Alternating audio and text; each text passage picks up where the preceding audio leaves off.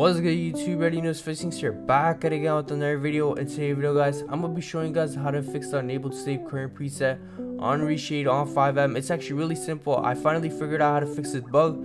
So before I get into that, I just want to let you guys know I did start streaming on Twitch. So link in the description. The first link will be in the description. Go ahead and go follow me. Get me 300 followers. As you guys can see, I've been going crazy with the streams. But other than that, guys, I know a lot of people probably don't know I do have a Discord also with 50,000 members, and I upload graphics packs, blood effects, sound packs, kill effects, tracers, custom rules, everything in this Discord. So make sure you guys go follow me. It'll be the second link in the description. But other than that, guys, let's get into the ReShade fix. So as you guys can see at the top over here, it's gonna show your drive. So over here shows my drive C. So that's what I'm gonna do. I'm gonna head over to my drive C. So let me just close FiveM. And then we go to my file folder down here, go to local disk C.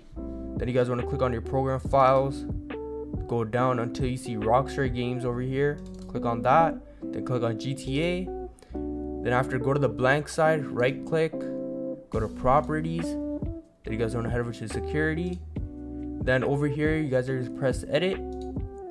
From there I'll move this to the side. You guys want to click on the first one and then turn on modify, and then full control, apply.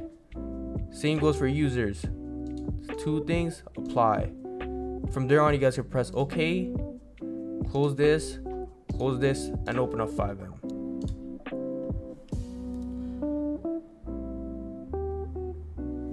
Alright, once you guys are in FiveM, all you guys have to do is press home, and at the top it should just disappear. And that's how you fix the unable to save current preset bug. It's that simple, guys. But other than that, guys, that's all I want to show you guys. If you guys are new to my channel, make sure you guys hit the thumbs up and subscribe.